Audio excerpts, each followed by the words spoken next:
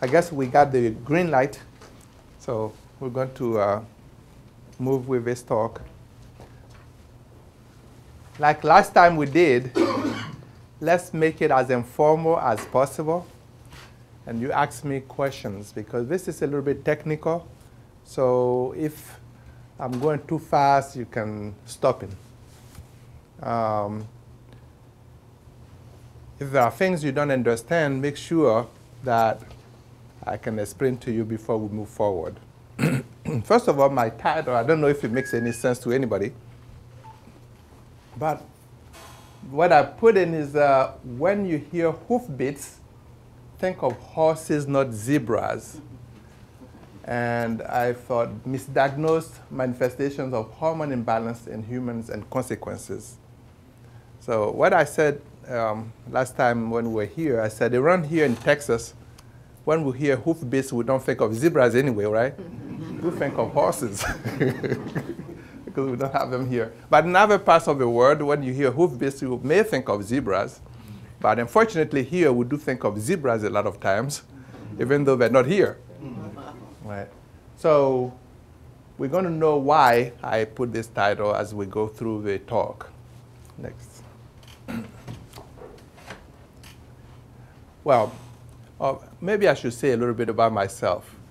I'm a board-certified allergist. Came to Tyler about 2 years ago, worked with UT Health Center, and then I joined Miss Christie in her practice, so we working together. We do our separate things, but together in many ways.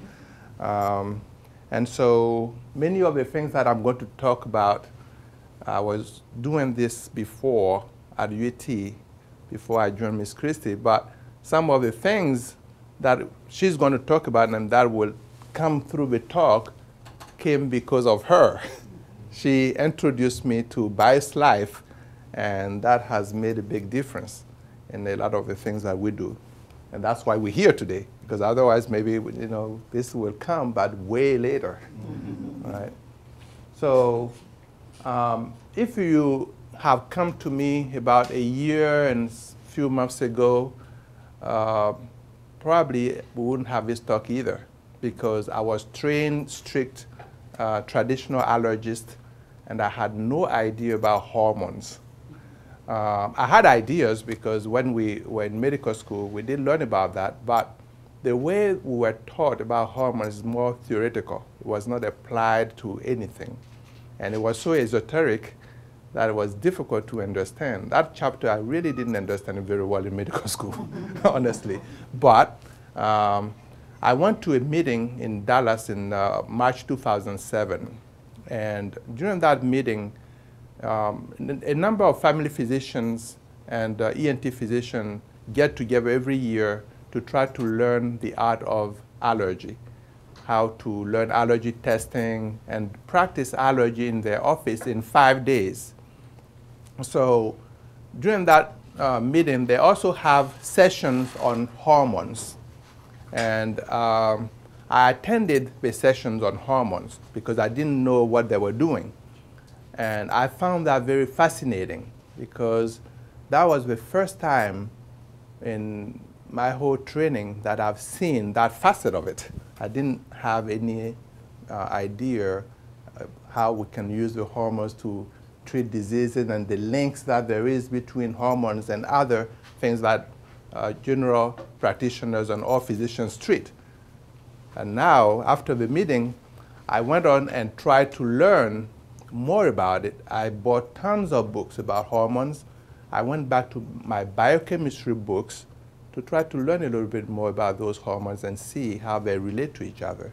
And so I came with one diagram, and we will talk about the diagram. So for today, I hope after we finish this presentation, you will be able to identify the main hormones in human health, understand the different pathways through which hormones affect the body, and test for hormone deficiency, and link hormone deficiency to various diseases treated by all physicians, and treat various conditions with bioidentical hormones and BioSlife Slim.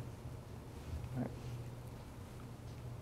So this is the beginning. After I read all the books, and I'm still improving on this, I came up with this diagram to try to explain everything that was happening. So most of my show, or my talk, will be on one slide, almost one slide. And so I will make a lot of comments on this slide, and this beginning slide is just introduction. How many of you know that our good hormones come from bad cholesterol? Probably. This is something that I found. I said, wow. I mean, I knew it, but it was like, why didn't I think about that before? Good hormones come from bad cholesterol. So the LDL cholesterol gives us an intermediate hormone called pregnenolone. This pregnenolone divides into two other hormones, progesterone and DHEA. The DHEA and progesterone together come down and give us female hormones, estradiol and estrone. Estriol is the third estrogen that is produced during pregnancy. So this is a mild estrogen that is very benign. It doesn't cause a lot of problem for women or anybody. But the other two are not so kind, and we see why. So the two hormones, progesterone and DHEA, also produce testosterone, which is a male hormone, but both women and men make that testosterone. If we don't have it, we're not going to function very well. Next slide. So when we get older, we tend to lose progesterone. And I'm going to talk from the woman's point of view. When is progesterone made? Progesterone for women is made during the menstrual cycle. So if a woman is not menstruating, the production of progesterone is very, very minimal. It's not much at all. So next slide. Normally, when a woman has a cycle of 28 days, from 1 to 28 days, the 14th day is known as the ovulation. That's when the egg comes out of the ovary. And before ovulation, the estrogens that I show you go up, they get to their peak, and then start coming down. Right after ovulation, the pocket where the egg came from becomes a hormone-producing pocket. It's called the corpus luteum, yellow body. And that corpus luteum produces progesterone. So the progesterone starts going up. You see that it was flat, and then right after this middle here, it starts going up just to its peak about 7 days before the menstrual period, and then start coming down. In this area, when the progesterone declines, many women find themselves in trouble, which means that's when the PMS comes in. So the premenstrual syndrome, it is a syndrome because it's a number of symptoms that come together. Many feel bloated. Many women feel unhappy, emotionally labile. Some of them cry, some of them laugh. They don't know why they snap. I mean, it's a lot of stuff. So, but there are other things, serious things that happen too. Premenstrual headaches. There are many women who have migraine headaches, so they get these premenstrual migraine headaches that occur during this time period when the progesterone is down. And asthma is also another one. Many women or young girls get premenstrual asthma, so they get an asthma exacerbation during that time period when the progesterone is down. They have a lot of cravings. Many women crave for sugar-containing stuff. And so they want to eat chocolate during that time period. And there are some other conditions such as dermatitis or hives. There are some women who get premenstrual hives or menstrual hives. So during the menstrual period, they get their hives, or before the menstrual period, they get the hives. When they cross that threshold, that's it. Then the hives go away. So all these are due to the fact that the progesterone went down. So progesterone is very important. Well, as we get older, that progesterone goes down for most women because there are many cycles that are without ovulation. So in the late 30s or mid-30s and beyond, there are many of the menstrual cycles that are without ovulation. So as I said before, if you're not ovulating, your production of progesterone is going to be very small. So as a result, they're not producing progesterone. And not producing progesterone has a lot of consequences. And some of the consequences are what we're going to talk about. So go down. And this is the master slide.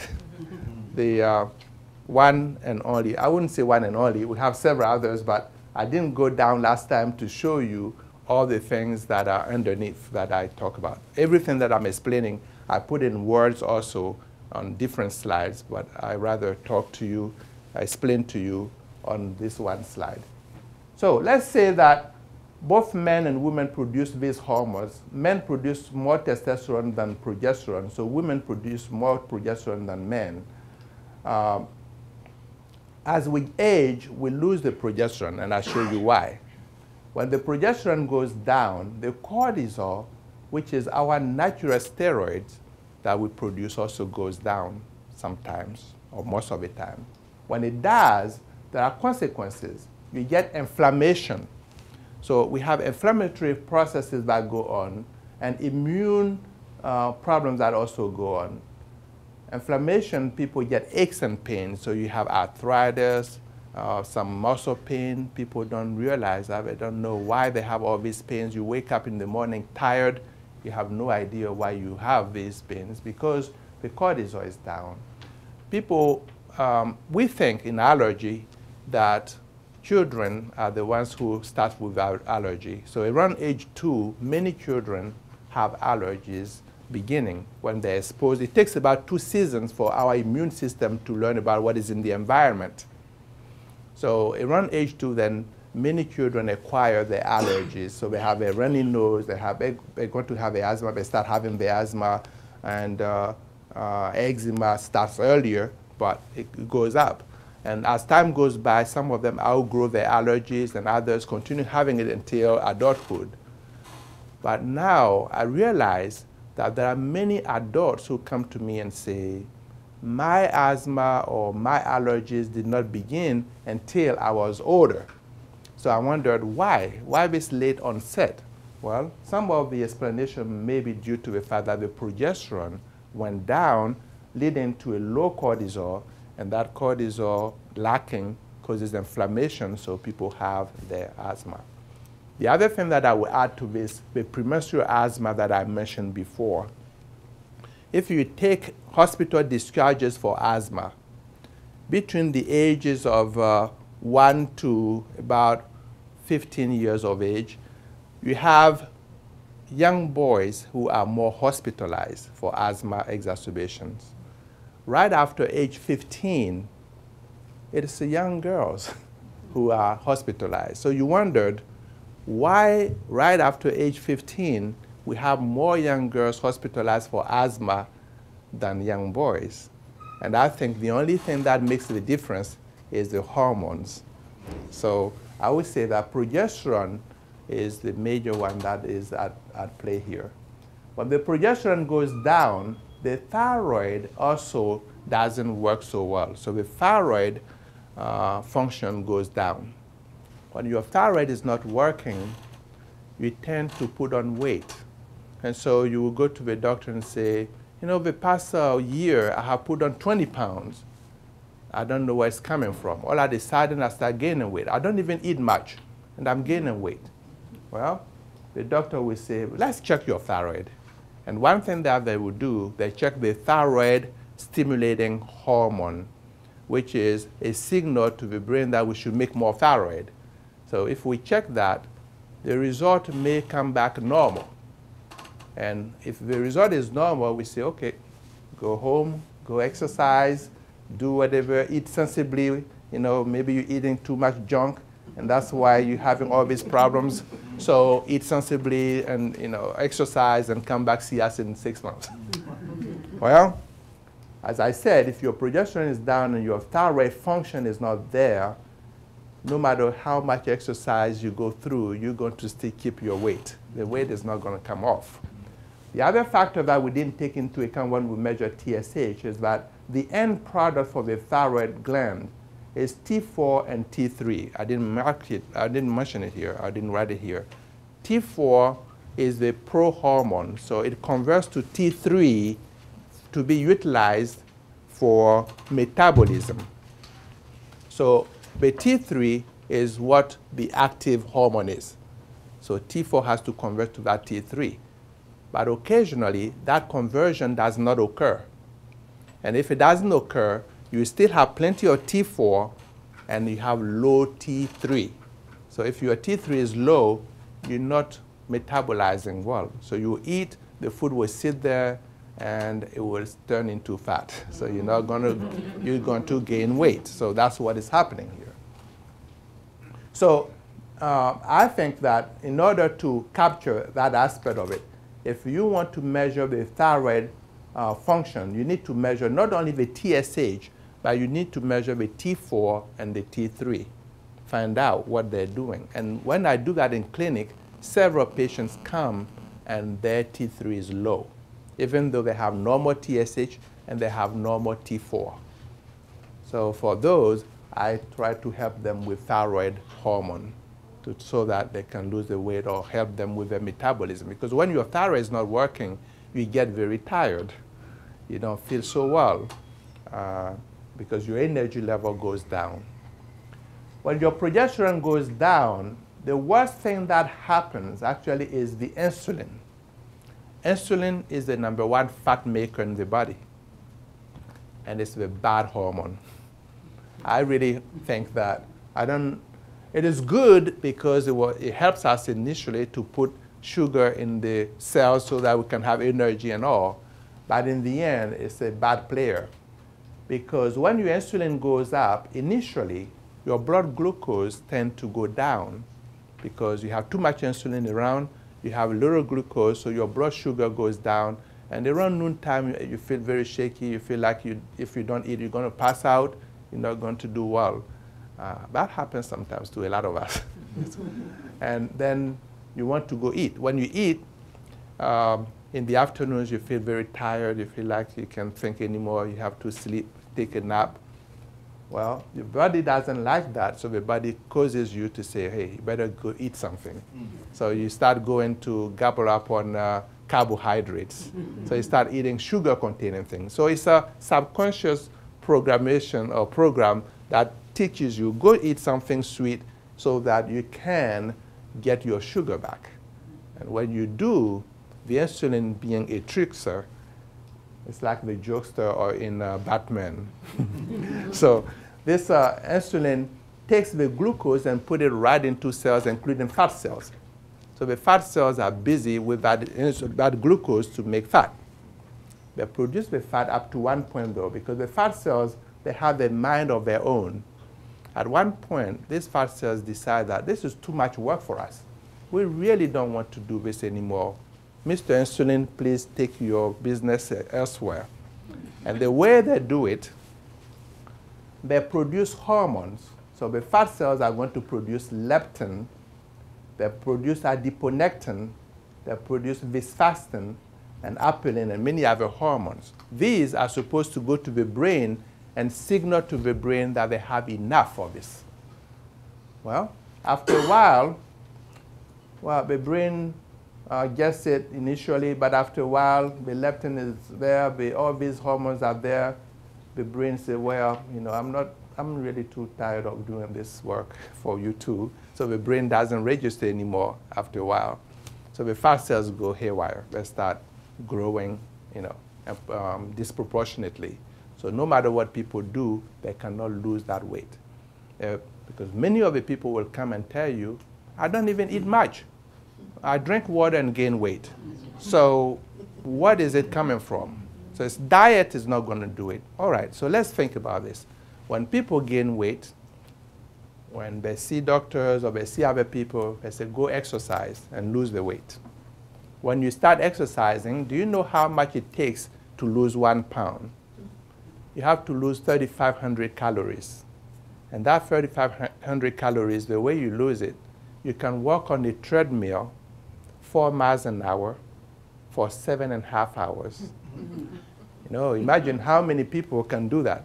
No wonder why many people who have basements and stuff, they buy treadmills. They keep them in the basement, but it's like a phobia, a fear to go to the basement and exercise. They don't want to go there because it takes a long time to lose 1 pound. Then we turn to exercise, to diet. Let's diet now. The minute you start saying, I'm going to diet, the body says, I'm going to die soon. I'm going to starve soon. So then I need to hang on tight on the fat, because the fat is what I'm going to use later on when I'm really about to die, and I'm going to use that as energy. So the body is not going to relinquish the fat. What you lose initially is going to be water and muscle. And when you do that, after a while, you hit your plateau, and you say, well, this is not working anymore. This diet is not working. I'm killing myself for nothing. So you go back to eat, right? When you start eating, guess what the body says? Man, I was going to die. Now I have food. So I better store more fat. So then you start storing a lot more fat. And when you do, well, you know, you gain more weight. So this is the yo-yo diet, right? You go up, you diet again, you go down, and then you go further up, and then you go down. So that's what happens. Well, when the fat cells don't want the glucose, guess what this glucose is going to go? It goes into the bloodstream, so it stays high in the blood. When we measure it, it's very high, and we say you have diabetes. You know? So because the glucose has to go somewhere. Well, diabetes then is equivalent to what we call insulin resistance, because the cells are resistant the insulin putting glucose in them. They don't want it anymore. Right? So these fat cells also produce many, many other things. One thing that I didn't say is that at this point, leptin is very important because it was discovered in 1994. And people had high hopes that this leptin is going to solve obesity problem in the world. Why? Because when they injected in obese mice, these mice lost weight. So we thought that, wow, if we can find a way to inject this leptin in humans, then they're going to lose weight for good. Well, how many years now? People are still doing research on this actively, I tell you. Immunologists are doing it, endocrinologists are doing it. I mean, if you go to a chiropractor, in their offices, they're still talking about leptin. So everybody's talking about leptin everywhere. But for now, I really don't know any injections of leptin that would take weight away. So about, 2.5 months ago or so, I went to the granary here, you know, the granary on the loop. And I asked them, do you guys have leptin yet? They said, leptin, what is that? Are you from Mars or something? So they said, no, it may be coming, but that's for the future. So I said, okay, great. I went home. And about 2 weeks later, Miss Christie calls me up. Dr. Tano, there's a product out there, a product that is making people lose weight. But because Christie knows about this, I had presented this in her office one time to people who want to lose weight. And I did hormones and helped them, try to help people with the hormones. And so she knew about my goals and called me, maybe I may be interested in this product. So I went there, she showed me, and that day I think Godwin made some of that product. He put in that measuring cup and put water in it, shook it up, and then gave it to me. I drank it up. Tasted like orange juice, really nothing extraordinary. I say, yeah, I didn't like the taste. I said, I don't like the taste, right? So Christy gave me all the information, the tapes, I mean the CDs, and I took it home with me. Honestly, I put it on my desk. I never touched it because I said to myself, this is a gimmick, right? Remember, every year somebody comes with a weight loss product. There was the Cortis Slim and all these other things, and you know they fall off the bandwagon. So after a while, I really think that I don't want to put myself in this. You know, I want to make sure that it works before I did that. But my mistake then was that I didn't ask her what what is the ingredients or what does it do really? So I didn't read up on it. So a week later, she calls me up again and say, Dr. Tano, I tell you, this product is doing good for many patients, so you better put yourself in it. I went to her house again. This time, I was talking to her, and she said, you know, I have been reading about this product, really. It contains a lot of fiber and stuff. And one of the things that they say is that it contains a leptin booster. And this is a paper where it's saying that. I said, what did you say? She said, a leptin booster. But you guys know that I had gone about 2 weeks prior, I had gone to the granary to try to find leptin. So when she said that, I was like a little kid. I said, Eureka, we found it. This is it. So I was jumping up and down and said, yeah, okay. I mean, I'm honest. I was really flabbergasted. I was very happy about this. So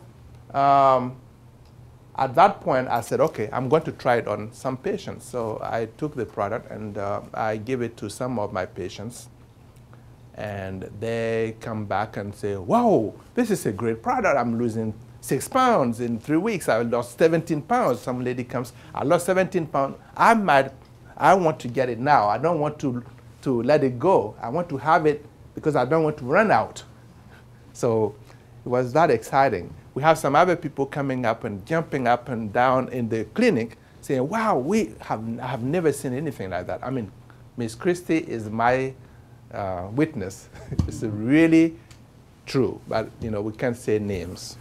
But there are many, many patients who are very satisfied with the product. That gives me even more courage to go and talk about it because of what it does. All right, so I'm gonna, because we're going to talk more about BioSlive. The product is called BioSlive Slim, by the way, those of you who have not gotten the name. It's BioSlive Slim, and we'll talk more about it. Ms. Christie is going to talk about that as well. So the fat cells, when they're doing all these other things, in addition to what they do also this. They produce something called adipokines. These are substances that are TNF-alpha, IL-6 resistant, and all these other ones that I have enumerated. They're bad for you. They cause inflammation as well. That's why many people who have obesity problems have aches and pains, joint pain, muscle pain. They don't know why, because the fat cells are pouring out these substances that cause inflammation in them.